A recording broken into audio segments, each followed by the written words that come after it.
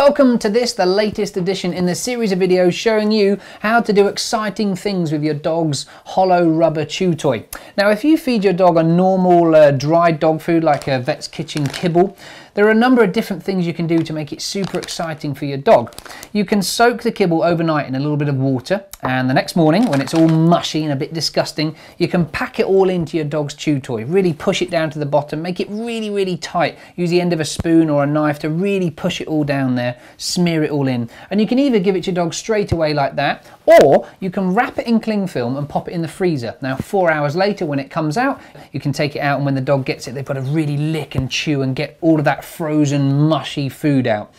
You can actually also add the supplements in there as well. Now, I sometimes use a glass, and then you can pour all of these things in. You've got two hands handy. The little tip here is to put your hand over the top and shake the chew toy, because all the biscuits shovel down. And then you can pop any supplements. This is a glucosamine supplement because my dogs do lots of agility, and you can pop that in there as well. And then what I like to do is pop that supplement in about halfway down, and then you can fill up the rest with kibble. So halfway down there's a little surprise of that yummy tasty supplement, and then they can finish with some more treats, and all of that can go in the freezer too. So there you go, have fun with your kibble and your supplements and turn it into something super exciting for your dog.